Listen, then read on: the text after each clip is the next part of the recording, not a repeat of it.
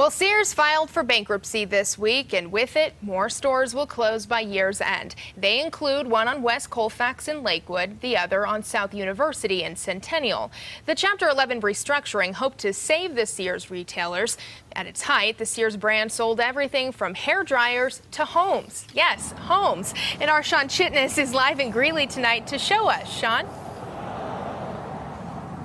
Yeah, Kelly, it's a celebration of a time in American history, a specific time based on those buildings. One of them just across the street from me here, that's actually a building that was another department store that eventually would close. But no matter what happens to these businesses, by keeping those buildings, we're still able to preserve that history and what those companies represented for that time in the country. Hidden away in a part of town by itself, this house serves as a reminder of another time in American life. They used catalogs to ship houses across the country. That was revolutionary in the early 1900s.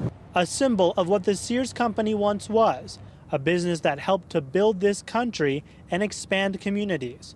A model similar to the one in this page of the catalog, dating back to 1912. The railroad was a very significant factor in the development of Greeley. Betsy Kellums is the historic preservation specialist for the city, standing outside the former Union Pacific Depot, a place that brought these houses to Colorado and people to live in this town. It's another piece of American history that is represented here in Greeley that may not be represented in every community. One of the owners of the home did not want to talk to us about the house, but historians say there is so much to appreciate from its story.